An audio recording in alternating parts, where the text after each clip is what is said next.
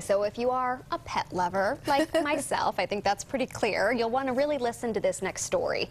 There are hundreds of disadvantaged animals in our area that need your help. That's right, and many of the pets abandoned by their owners who can no longer afford to take care of them in the struggling economy. And a local animal hospital with one very special program is going above and beyond to show each animal love. Dropping off Toki for daycare.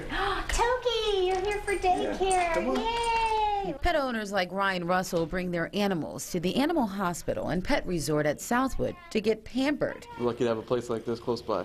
His dog Toki attends pet daycare and enjoys a variety of amenities. Play ball, massage session, cuddle sessions. Do you guys cuddle have that time. for humans? Yeah. We should offer that. But here, of course, it's all about animals. Nice and rinsed off. From personal grooming and attention to group play with other dogs, or in this case, our camera.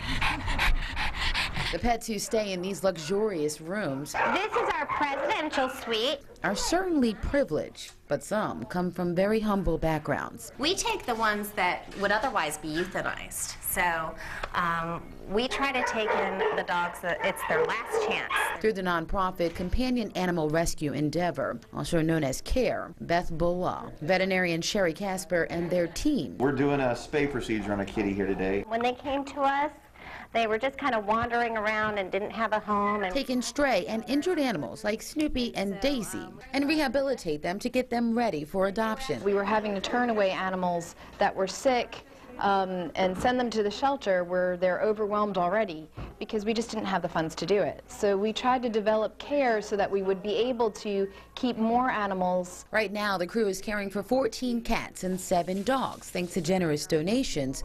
But times are hard, and in order to give these animals a second chance, they need your help. The last thing we want to do is put an animal to sleep because people don't have the funds to be able to take care of them. It's tight times for everybody right now. So donations to CARE would be very helpful, and that way we can try our best to take care of more animals.